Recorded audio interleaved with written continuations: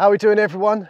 Today you join me on the bank and it's the middle of November, so we're starting to get into winter time, and I'm going to share with you guys one of my favourite winter tips for nicking a bite, and that is a tactic that's gone out of fashion in recent years, but like I say, can be absolutely lethal, and that is the good old flatbed method feeder.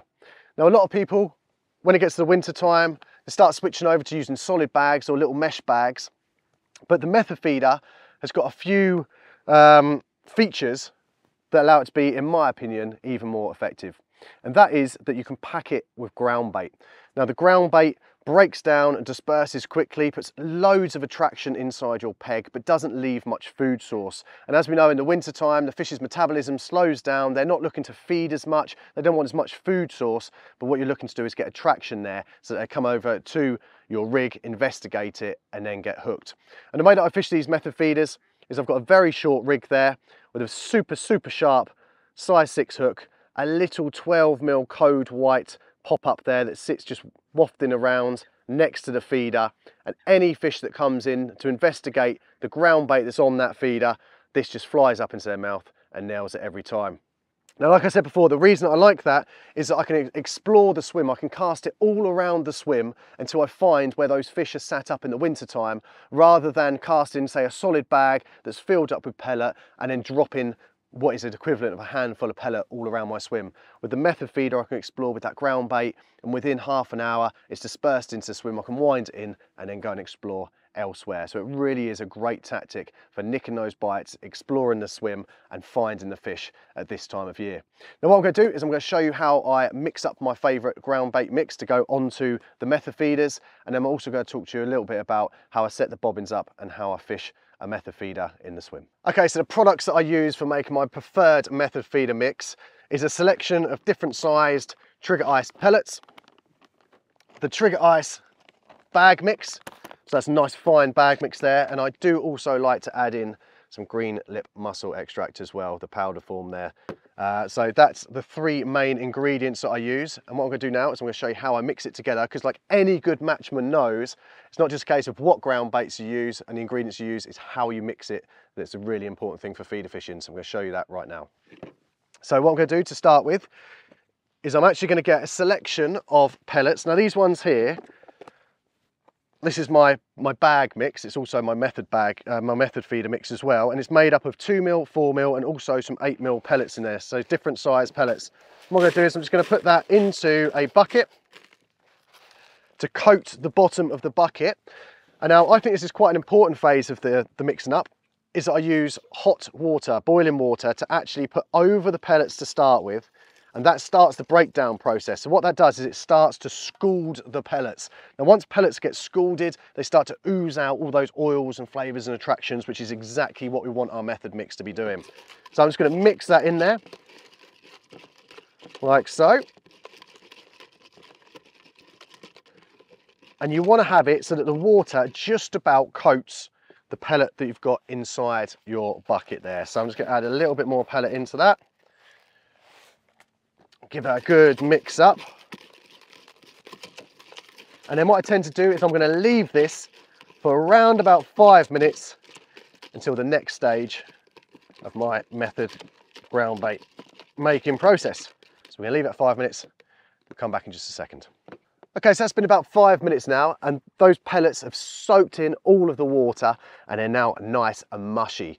And now we need to add the main ingredient, which is the Trigger Ice bag mix. Now what I'm going to do is I'm going to take this and I'm going to sprinkle it in over the top onto the pellets. And I'm also going to add, I absolutely love this, the green lip mussel powder to it.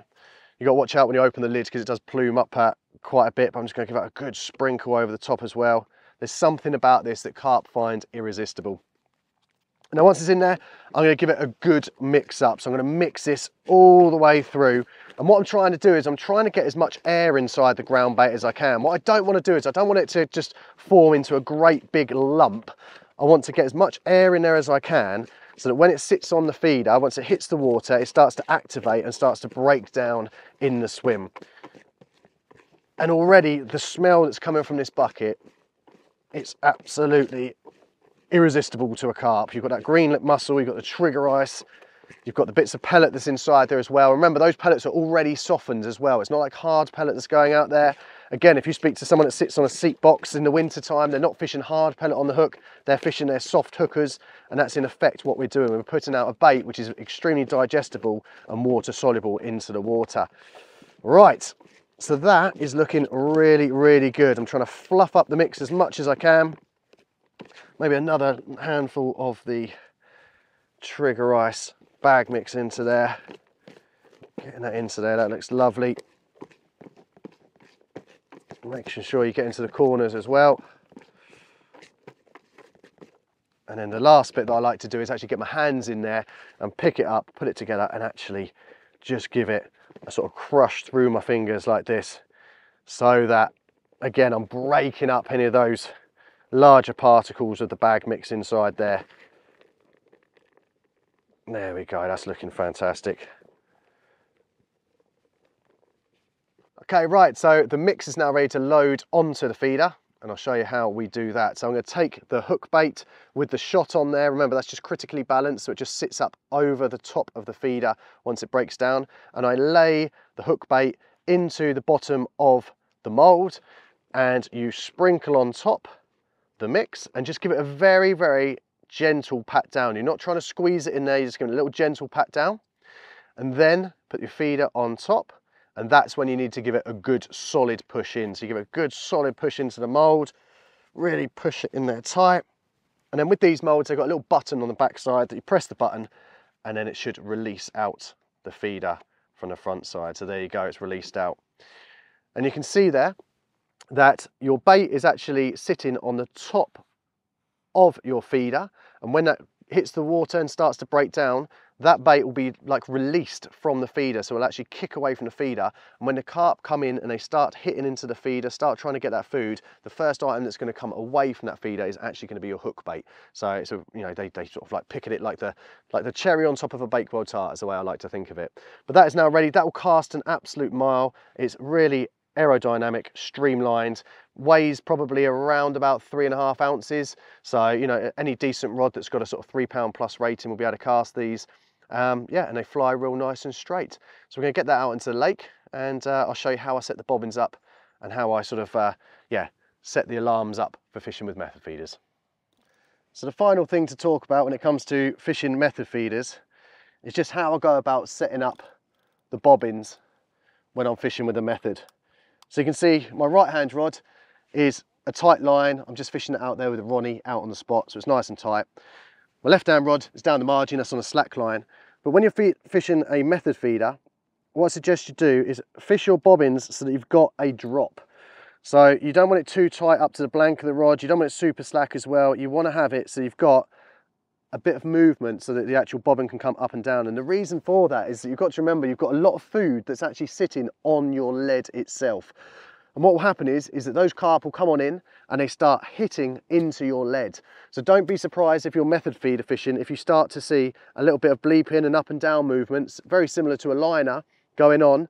Don't hit those, wait for a good solid take or a good drop back, because it will be those fish hitting into your feeder, and then you want to wait for the hook bait to be released from the feeder, and that's when you get those pickups. So yeah, nice little drop, around about 6 inches or so, and just wait for a decent take, and that should give you some tips to put some more fish on the bank this winter.